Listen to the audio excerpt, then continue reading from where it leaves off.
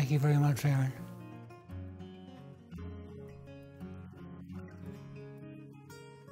I am genuinely humbled and honored. I can think of so many alums, either who preceded me or graduated subsequent to my graduation, who in my view would be far more qualified to receive this acknowledgement. So it affects me deeply, and I'm honored and proud to be the first recipient of this award.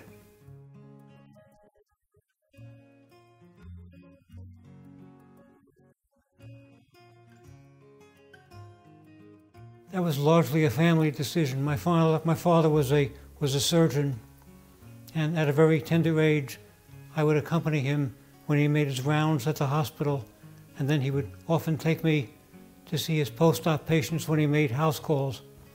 My father was a throwback and believed in making house calls back then, and I went along, I'm not going to say lovingly, but I went along eagerly just to see the interaction between my father and his patients. And quite candidly, that was a factor in my decision to go into healthcare. My early thought was to perhaps be a physician, and then I spent one summer when I was still an undergraduate working in a hospital, and realized then that my interest really lay more in the administrative side and less in the clinical side. And then, having made that decision, the process which led me to Sloan was an obvious one to me. I wanted one that offered a more meaningful academic experience, not just 1 year, but also was housed in a university whose resources were extensive and expansive. And I think the Cornell program met those requirements in spades on both scores. So it's a very worthwhile move on my part.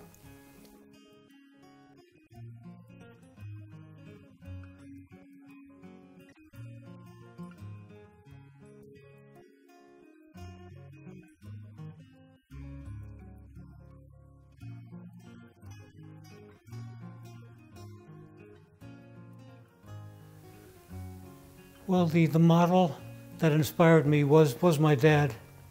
And being a typical general surgeon, he only had one way of doing things, and that was obviously either his way or no other way. And his way invariably was the right way. And the right way in his view was both the ethical way, the moral way, and the right way for the patients involved. So I think if I had a singular moment, it'd be hard to carve out, but if I had a singular moment, it was when I moved to Connecticut and set about the task of opening up my first freestanding ambulatory surgery center. And that was back in the days when there were no regulations, no licensing requirements, no accreditation. But I knew from my background, and I knew based on things that were important to me, that there was only one correct way to set up the first facility in the state of Connecticut. And that was the above reproach, so that even though there were no regulations, even if there had been, we would be able to meet and surpass any requirements that anybody would impose on us. And that model has stayed with me throughout my career. And as I began to open up surgical centers across the country, and frankly, even in China, where I had an opportunity to do some work, that was still the pervasive mindset that drove me to behave the way I've always behaved when doing business. I wanted to be able to not just make a mark, but really affect people's lives qualitatively as well as quantitatively, and being able to reach out and set the standard for care where there had been no previous standards was both a wonderful opportunity. It was an opportunity, and I viewed it as a responsibility at the same time. As one of the early pioneers in that field, to be able to demonstrate the value and the worth of this new modality, one that I think has stood the industry in very good stead.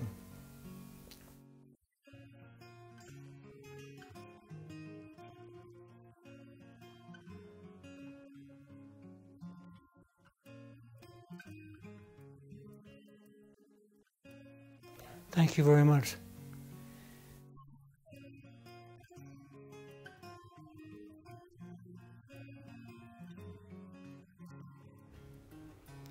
Well, I continue to believe strongly that healthcare is a wonderful, exciting field loaded with opportunities not just in traditional employment, but to strike out and pursue new ventures, what with gene splicing and all kinds of other approaches, genomics, and a variety of opportunities to carve out new administrative and business opportunities.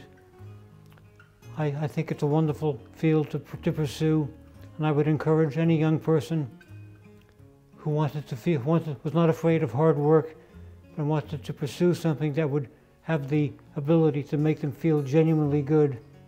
I would encourage them all to, as much as possible, strengthen their communication skills, both verbally and in writing, because I think in any field of endeavor, the ability to communicate effectively is critical to any success.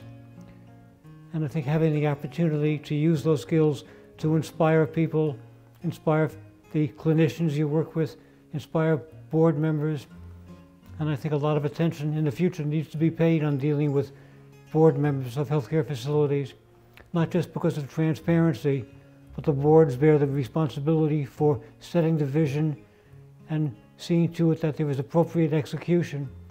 So I think the responsibility is doubly on their shoulders, and I think they have to remember that they're running a specialized endeavor, not just their typical business that they may have left behind. This is a unique opportunity to be special about what you're doing and to look forward with great pride in what you've accomplished. And I think not enough people view it that way.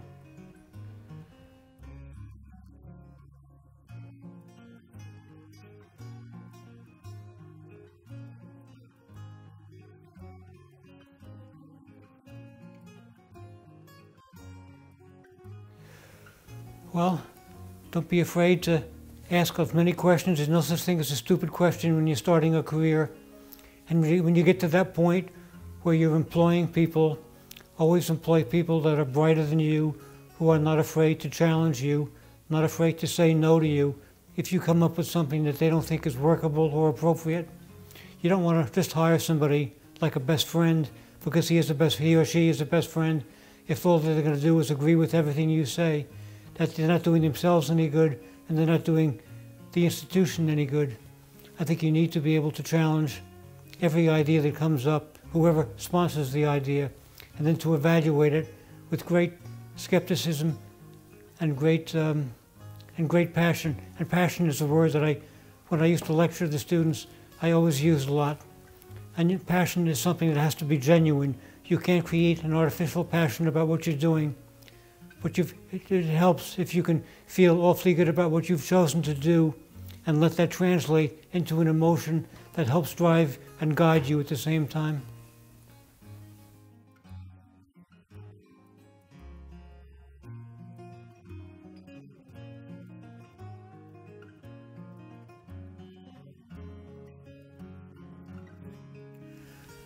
I think the present value of Sloan is very much what it was when I was a student. Where it's located, I think its positioning, the kind of academic rigors of its program, I think are wonderful. Having an opportunity to access different components throughout the university, I think is very important. I would encourage students to do that. One of the things that meant the most to me during my early days as an alum, was the time that I spent with students and going up to campus and meeting with them and getting to know them and establishing a mentoring program. I think everybody can benefit from a mentor, including the mentors themselves. And I think it's a wonderful opportunity for that kind of interaction.